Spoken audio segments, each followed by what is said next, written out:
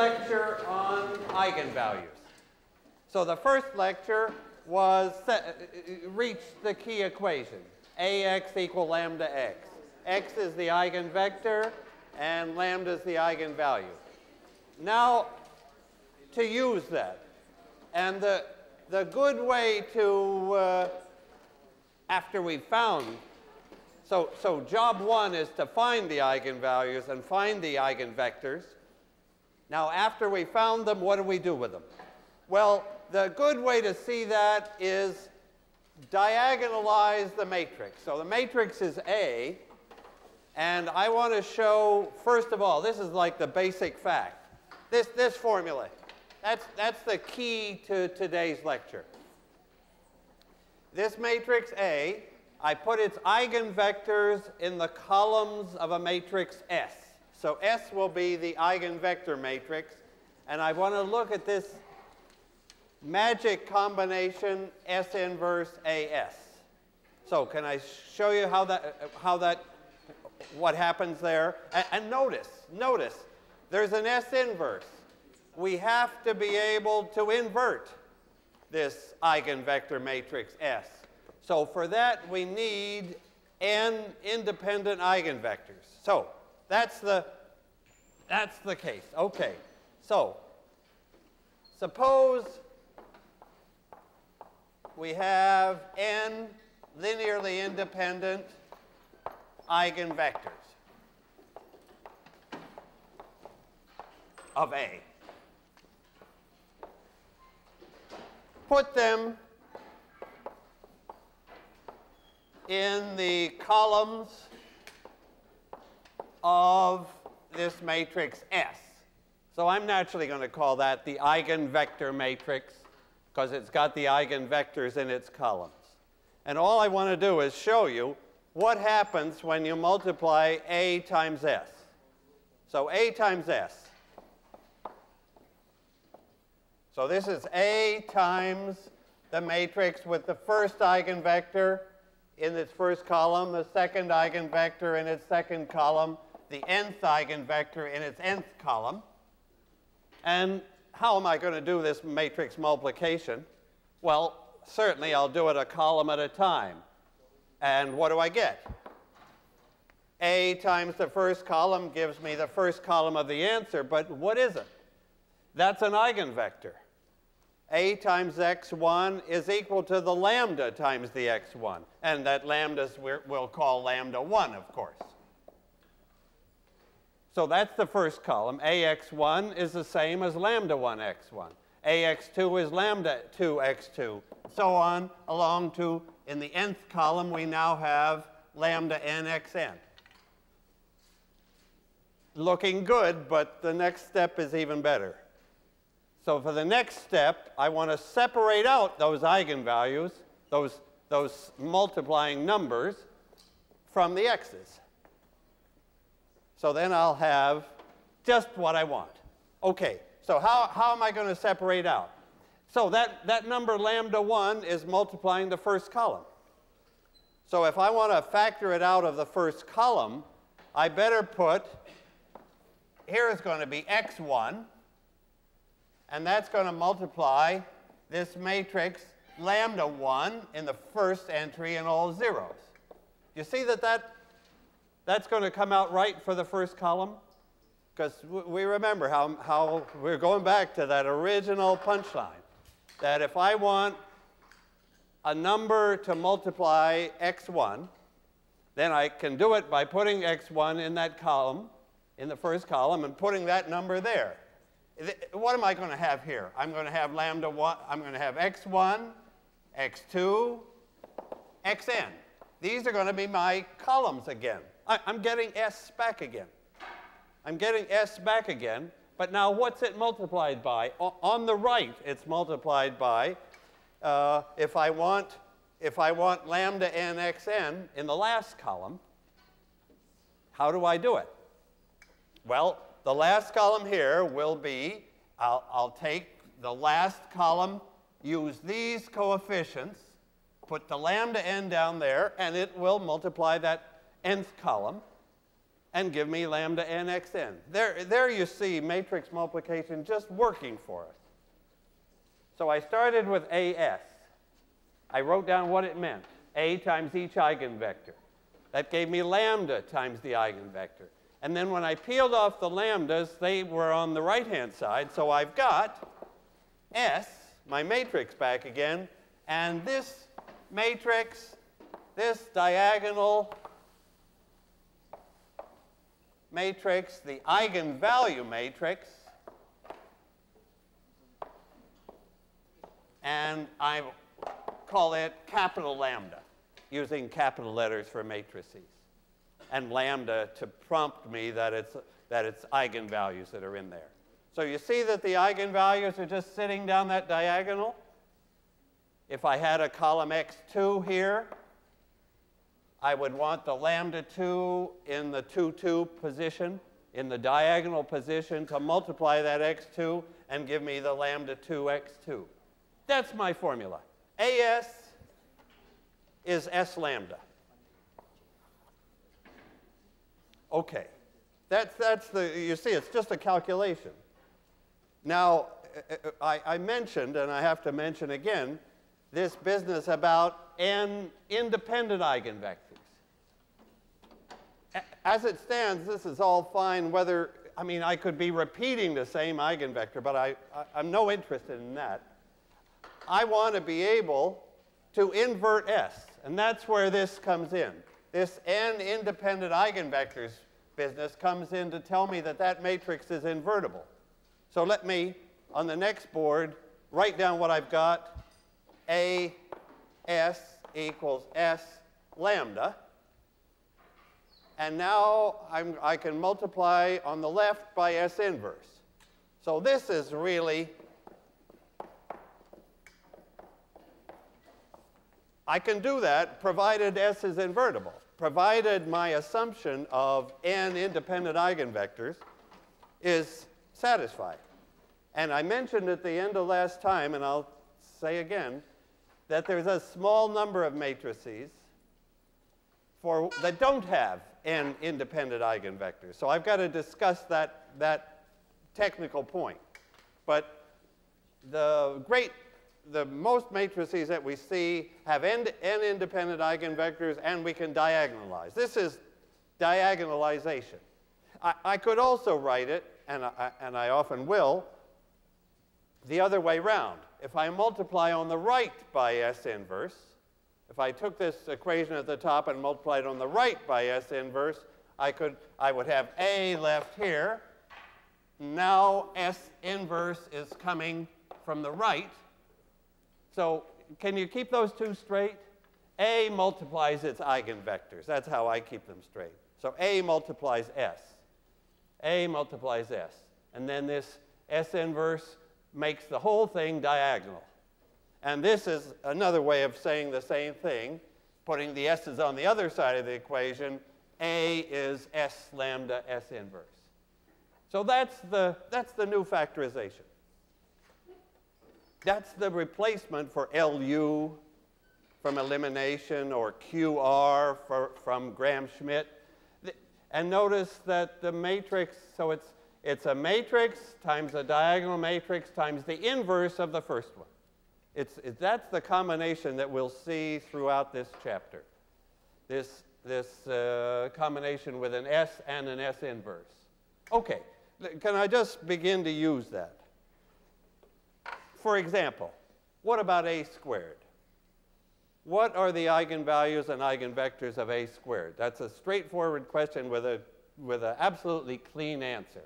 So let me consider A squared. So I start with AX equal lambda x. And I'm headed for A squared. So let me multiply both sides by A. That's one way to get A squared on the left. So I should write these ifs in here. If AX equals lambda x, then I multiply by A. So I get A squared x equals, well, I'm multiplying by A, so that's lambda AX. That lambda was a number, so I just put it on the left. And what do tell me how to make that look better. What have I got here? for if A has the eigenvalue lambda and eigenvector x, what's up with A squared? A squared x, I just multiply by A, but now for AX I'm going to substitute lambda x, so I've got lambda squared x. So from that simple calculation, my conclusion is that the eigenvalues of A squared are lambda squared. And the eigenvectors, I always think about both of those. What can I say about the eigenvalues? They're squared. What can I say about the eigenvectors? They're the same. The same x as for A. Now, let me see that also from this formula. How can I see what A squared is looking like from this formula? So that was one way to do it. Let me do it by just taking A squared from that. A squared is S lambda S inverse, that's A, times S lambda S inverse, that's A, which is, this is the beauty of eigenvalues, eigenvectors, having that S inverse and S is the identity. So I've got S lambda squared S inverse. You see what that's telling me? It's telling me the same thing that I just learned here, but in a matrix form. It's telling me that the S is the same, the eigenvectors are the same, but the eigenvalues are squared. Because this is what's lambda squared, that's still diagonal. It's got little lambda 1 squared, lambda 2 squared, down to lambda n squared on that diagonal. Those are the eigenvalues, as we just learned, of A squared. Okay, so somehow those eigenvalues and eigenvectors are really giving you a way to see what's going on inside a matrix. Now, of course, I can continue that to the kth power, A to the kth power. If I have k of these together, do you see how S inverse S will keep canceling? In the inside, I'll have the S outside at the far left, and lambda will be in there k times, and S inverse. So what's that telling me? That's telling me that the eigenvalues of A to the kth power are the kth powers. The eigenvalues of A cubed are the cubes of the eigenvalues of A, and the eigenvectors are the same. The same. Okay. In other words, eigenvalues and eigenvectors give a great way to understand the powers of a matrix. If I take the square of a matrix, or the 100th power of a matrix, the pivots are all over the place. LU, if I multiply LU times LU times LU times LU 100 times, I've got 100 LUs. I can't do anything with them. But when I multiply S lambda S inverse by itself, when I look at the eigenvector picture 100 times, I get 100 or 99 of these guys canceling out inside, and I get A to the 100th is S lambda to the 100th S inverse. I mean, eigenvalues tell you about powers of a matrix in a way that we had no way to approach previously. For example, when do the powers of a matrix go to 0? I would call that matrix stable, maybe. So I could write down a theorem. I'll write it as a theorem just to use that word to emphasize that here I'm getting this great fact from this eigenvalue picture. Okay, A to the k approaches 0 as k gets bigger. If what? How can I tell for a matrix A if its powers go to 0? What's somewhere inside that matrix is that information. That information is not present in the pivots. It's present in the eigenvalues. What do I need to know that if I take higher and higher powers of A, that this matrix gets smaller and smaller? Well, S and S inverse are not moving. So it's this guy that has to get small, and that's easy to understand. The requirement is all eigenvalues. So what is the requirement? The eigenvalues have to be less than 1.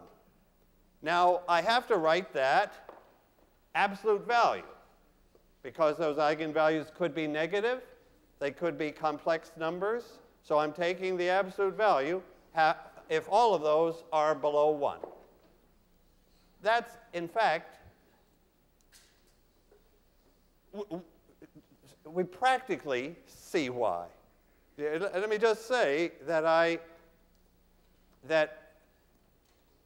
I'm operating on one assumption here, and I got to keep remembering that that assumption is still present. That assumption was that I had a full set of n independent eigenvectors. If I don't have that, then this approach is not working. So again, a pure eigenvalue approach, eigenvector approach, needs n independent eigenvectors. If we don't have n independent eigenvectors, we can't diagonalize the matrix. We can't get to a diagonal matrix. This diagonalization is only possible if S inverse makes sense. Okay, can I follow up on that point now? So you see what we get and why we want it, because we get information about the powers of a matrix just immediately from the eigenvalues. Okay, now let me follow up on this business of which matrices are diagonalizable. Sorry about that long word. So a matrix is sure, so here's the main point. A is sure to have n independent eigenvectors, and B, now here comes that word, diagonalizable.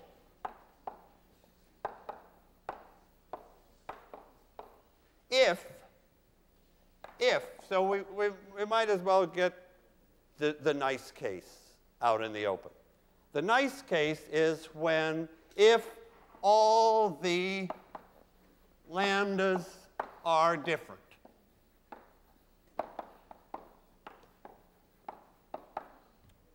That means no repeated eigenvalues. Okay, that's the nice case. If my matrix and most matrix, if I do a random matrix in MATLAB and compute its eigenvalues, so if I took eig of rand of 10, 10,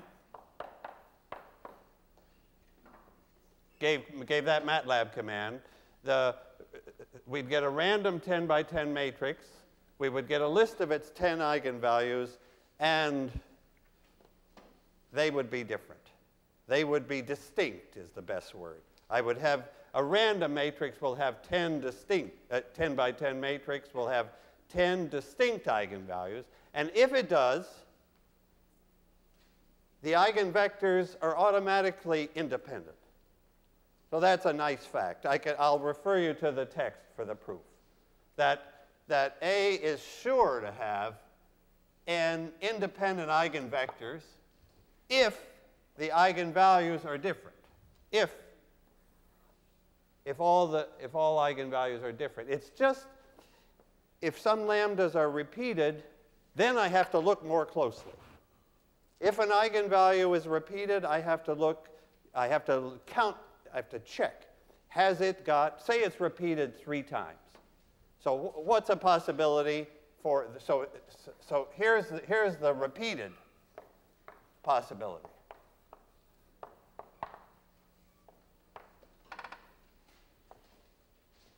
and let me emphasize the conclusion, that if I have repeated eigenvalues, I may or may not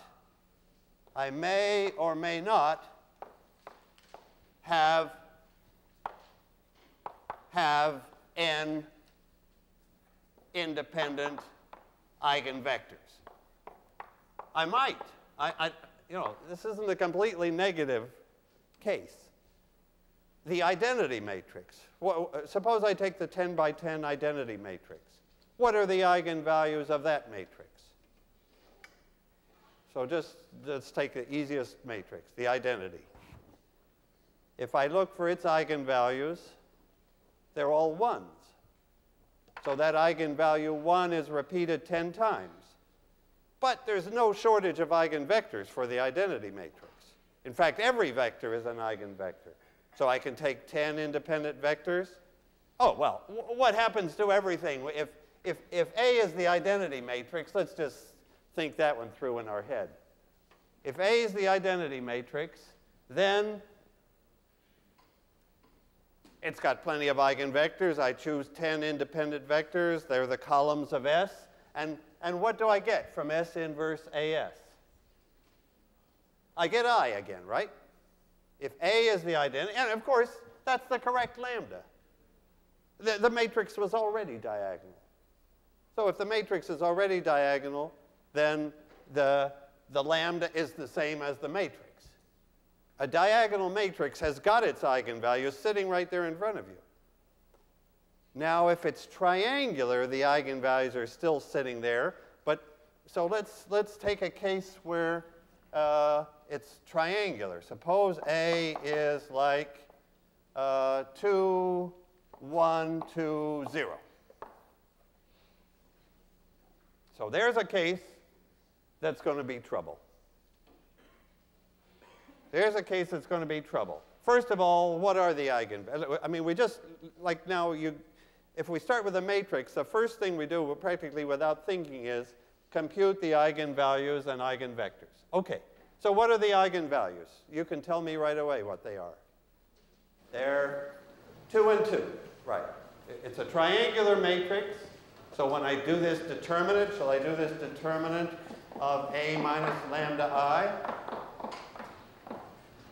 I'll get this 2 minus lambda, 1, 0, 2 minus lambda, right?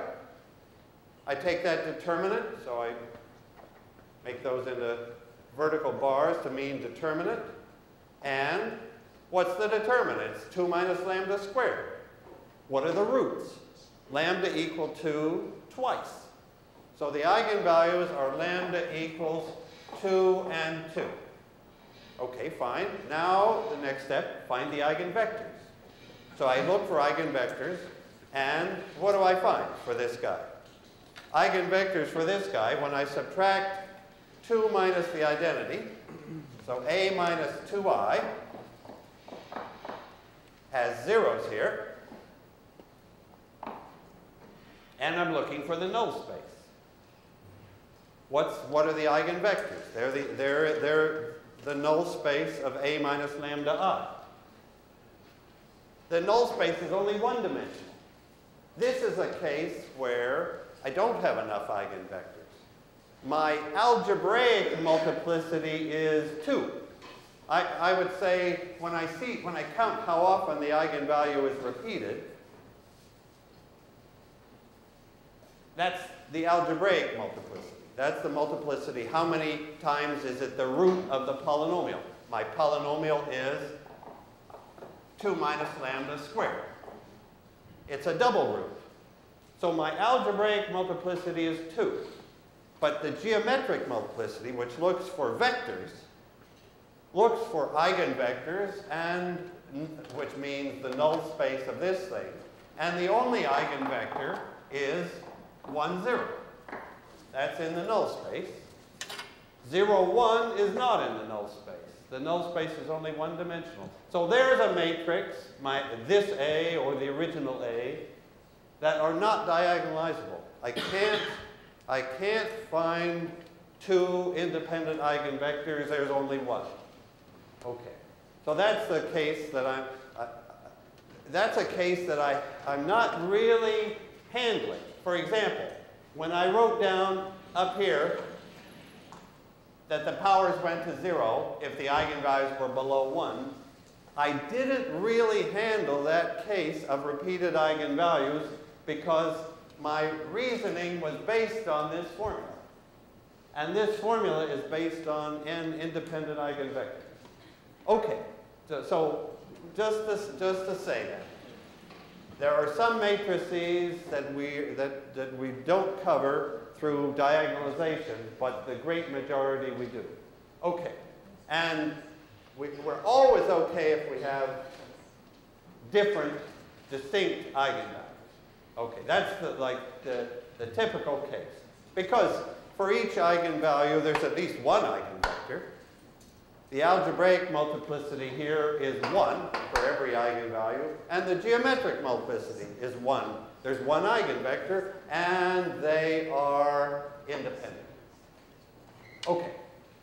Okay. Now, let me come back to the important case when we're okay.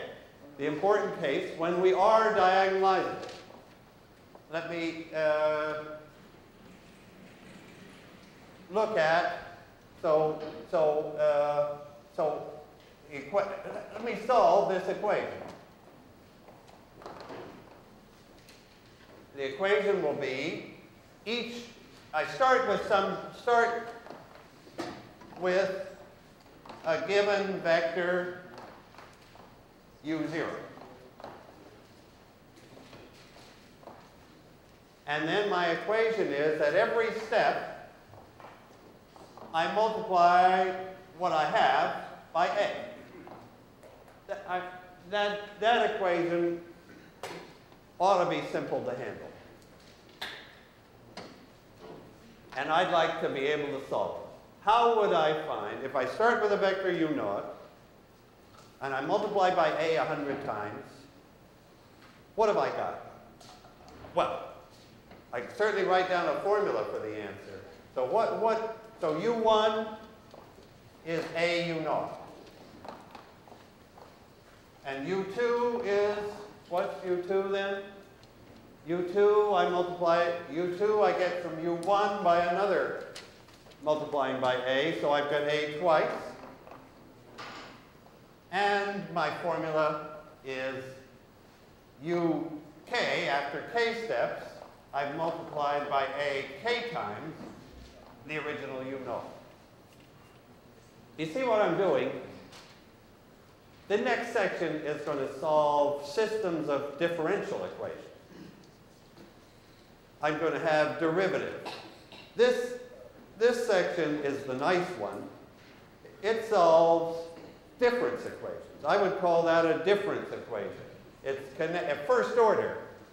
I would call that a first order system because it connects it only goes up one level. And it's a system because these are vectors and that's a matrix. And the solution is just that. Okay, but that's a nice formula. That's like the most compact formula I could ever get. U100 would be a to the 100th u0. But how would I actually find U100?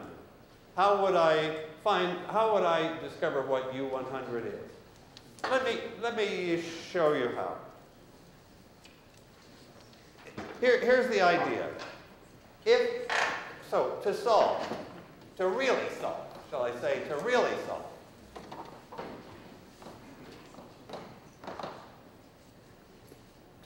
solve, it, I would take this initial vector, u0, and I would write it as a combination of eigenvectors. To really solve, write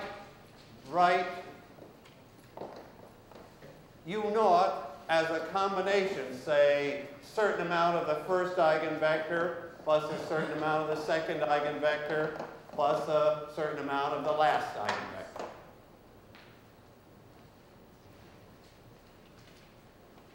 Now multiply by a. You got to see the magic of eigenvectors working.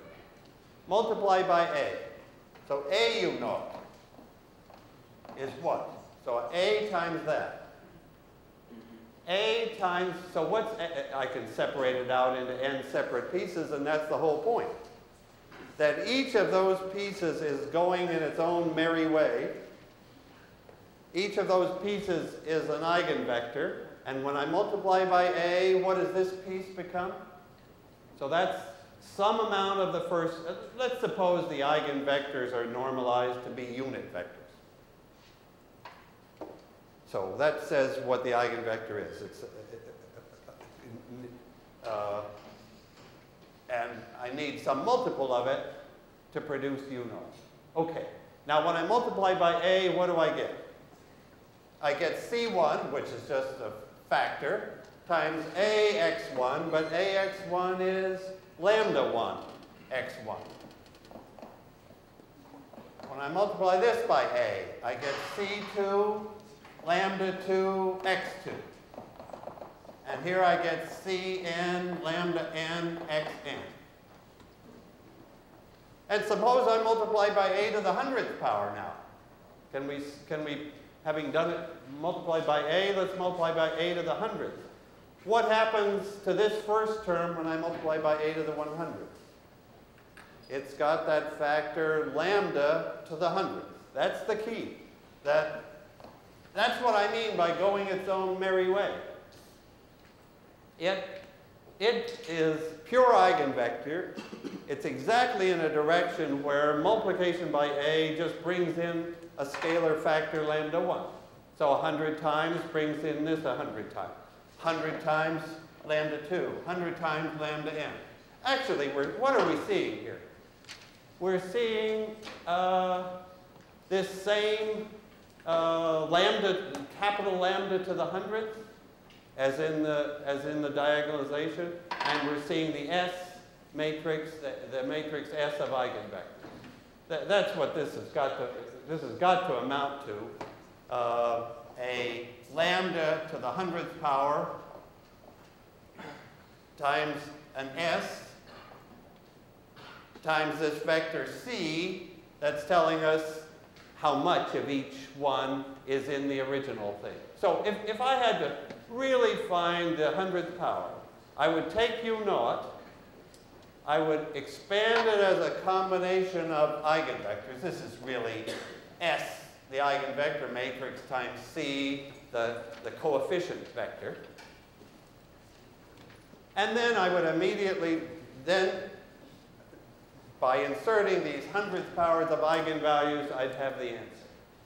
So there must be, well, let's see. Okay. So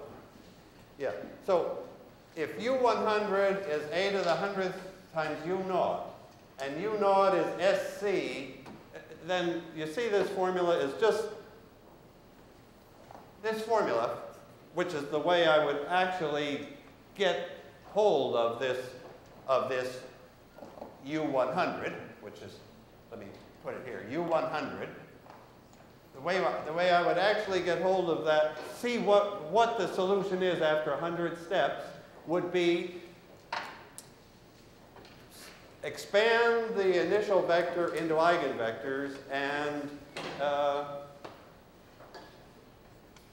let each eigenvector go its own way, multiplying by 100 by lambda at every step, and therefore by lambda to the 100th power after 100 steps.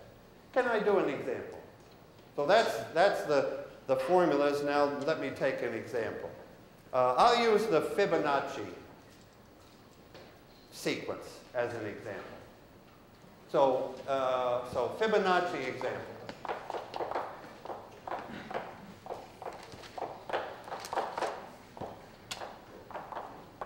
You remember the Fibonacci numbers? If we start with 1 and 1 as F naught, oh, I think I start with 0 maybe. Let 0 and 1 be the first one. So there's F0 and F1, the first two Fibonacci numbers. Then what's the rule for Fibonacci numbers? They're the sum. The next one is the sum of those, so it's 1. The next one is the sum of those, so it's 2. The next one is the sum of those, so it's 3. Well, it looks like 1, 2, 3, 4, 5, but somehow it's not going to do that way. The next one is 5, right. 2 and 3 makes 5. The next one is 8. The next one is 13. And the 100th Fibonacci number is what? That's my question. How could I get a formula for the 100th number? And for example, how could I answer the question, how fast are they growing? How fast are those Fibonacci numbers growing? They're certainly growing. It's not a stable case. Whatever the eigenvalues of whatever matrix it is, they're not smaller than 1. These numbers are growing. But how fast are they growing? The answer lies in the eigenvalue. So I've got to find the matrix. So let me write down the Fibonacci rule. Fk plus 2 is Fk plus 1 plus Fk. Right?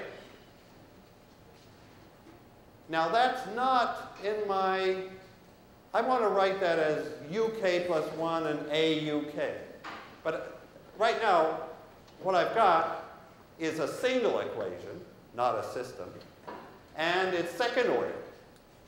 It's like having a second order differential equation with second derivatives. I want to get first derivatives. Here I want to get first differences. So the way to do it is to introduce uk will be a vector. See, a small trick. Let uk be a vector, fk plus 1 and fk. So I'm going to get a 2 by 2 system, first order, instead of a scalar system, second order, by a simple trick. I'm just going to add in an equation, fk plus 1 equals fk plus 1. That will be my second equation. Then this is my system. This is my unknown. And what's my one-step equation? So now uk plus 1. So uk plus 1 is the left side. And what have I got here on the right side? I've got some matrix multiplying uk. Can you see that all right? If you can see it, then you can tell me what the matrix is. Do you see that I'm taking my system here? I artificially made it into a system. I artificially made the unknown into a vector. And now I'm ready to look at and see what the matrix is. So do you see the left side, uk plus 1 is fk plus 2, fk plus 1. That's just what I want. On the right side, remember, this uk here, let me for the moment put it as fk plus 1 fk. So what's the matrix? Well, that has a 1 and a 1, and that has a 1 and a 0. There's the matrix. You see that that gives me the right-hand side. So there's the matrix A, and this is our friend UK. So that simple trick changed the second order scalar problem to a first order system with two unknowns, with a matrix, and now what do I do? Well, before I even think, I find its eigenvalues and eigenvectors. So what are the eigenvalues and eigenvectors of that matrix? Let's see, first let me just think for a minute. It's 2 by 2, so this shouldn't be impossible to do. All right, let's do it. Okay, so my matrix again is 1, 1, 1, 0. It's symmetric, by the way. So what I will eventually know about symmetric matrices is that the eigenvalues will come out real. I won't get any complex numbers here. And the eigenvectors, once I get those, actually will be orthogonal. But 2 by 2, I'm more interested in what the actual numbers are. What do I know about the two numbers? Well, do you want me to find this determinant of a minus lambda I? Sure. So it's the determinant of 1 minus lambda 1, 1, 0, right? Minus lambda, yes, God. Okay. Okay. There'll be two eigenvalues. Well, tell me again what I know about the two eigenvalues before I go any further. Tell me something about these two eigenvalues. What do they add up to? Lambda 1 plus lambda 2 is the same as the trace down the diagonal of the matrix. 1 and 0 is 1. So lambda 1 plus lambda 2 should come out to be 1. And lambda 1 times lambda 2 should come out to be the determinant, which is minus 1. So I'm expecting the eigenvalues to add to 1 and to multiply to minus 1. But let's just see it happen here. If I multiply this out, I get that times that will be a lambda squared minus lambda minus 1. Good. Lambda squared minus lambda minus 1. Actually, you see compare that with the original equation that I started with. Fk plus 2 minus Fk plus 1 minus Fk is 0. The recursion that the Fibonacci numbers satisfy is somehow showing up directly here for the eigenvalues when we set that to 0. Okay, let's solve. Well, I would like to be able to factor that quadratic, but I'm better off to use the quadratic formula. Lambda is, let's see, minus b is 1 plus or minus the square root of b squared, which is 1, minus 4 times that, which is plus 4 over 2. So that's the square root of 5.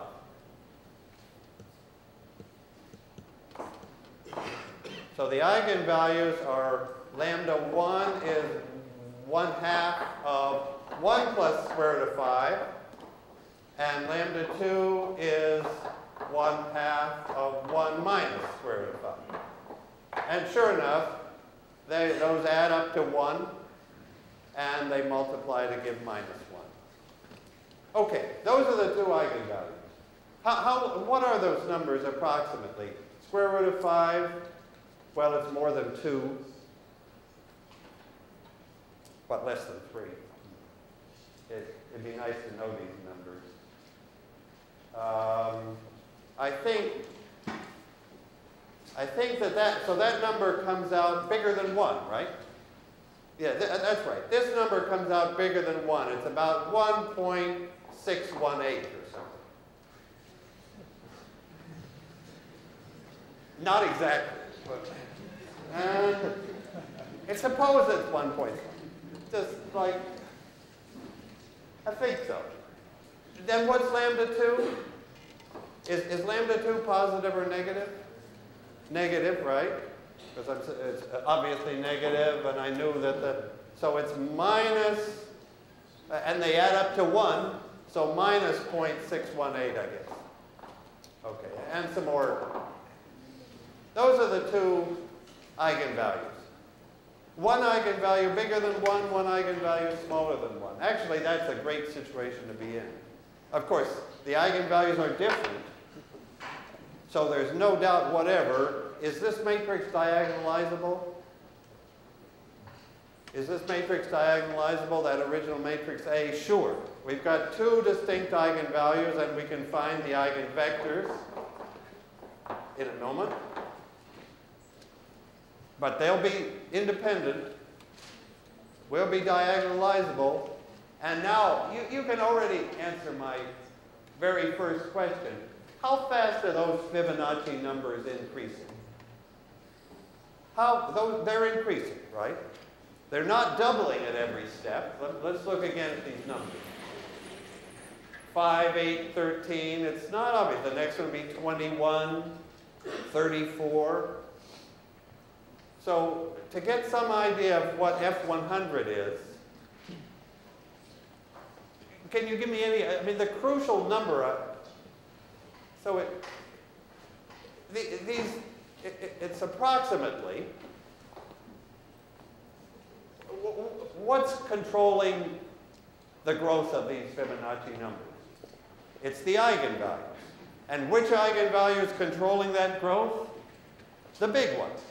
So F100 will it be approximately some constant, C1 I guess, times this lambda 1, this 1 plus square root of 5 over 2 to the 100th power. And the 200th F, in other words, the eigenvalue, the Fibonacci numbers are growing by about that factor. You see that we've got precise information about the Fibonacci numbers out of the eigenvalue. Okay, and again, why is that true? Let me go over to this board and show what I'm doing here. The original initial value is some combination of eigenvectors, and then when we start going out the series of Fibonacci numbers, when we start multiplying by a 100 times, it's this lambda 1 to the 100th. This term is the one that's taken over. I mean, that's big, like 1.6 to the 100th power. The second term is practically nothing, right? The 0.6 or minus 0.6 to the 100th power is an extremely small number. So there are only two terms because we're 2 by 2. This number this piece of it is there, but it's disappearing. Where this piece is there and it's growing and controlling everything. So really we're doing like problems that are evolving. We're doing dynamic. Instead of AX equal B, that's a static problem. We're doing dynamics. A squared, A cubed. Things are evolving in time, and the eigenvalues are the crucial numbers. Okay, I guess to complete this, I better write down the eigenvectors.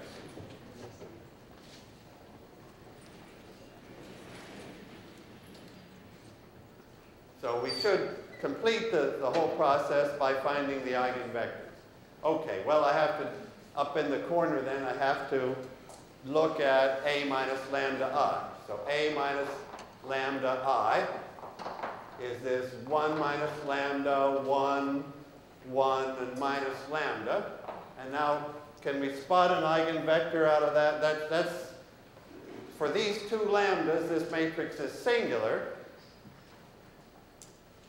I guess the eigenvector, 2 by 2 ought to be easy. So if I know that this matrix is singular, then it seems to me the eigenvector has to be lambda and 1, because that multiplication will give me the 0. And this multiplication better give me also 0. Do you see why it does? This is the minus lambda squared plus lambda plus 1. It's the thing that's 0 because these lambdas are special. There's the eigenvector. x1 is lambda 1, 1, and x2 is lambda 2, 1. I did that as a little trick that was available in the 2 by 2 case. So now I finally have to, I have to take the initial u0. So to complete this example entirely, I have to say, okay, what was u0? u0 was f1, f0. So u0, the starting vector, is f1, f0, and those were 1 and 0. So I have to use that vector. So I have to look for a multiple of the first eigenvector and the second to produce u0, the 1, 0 vector.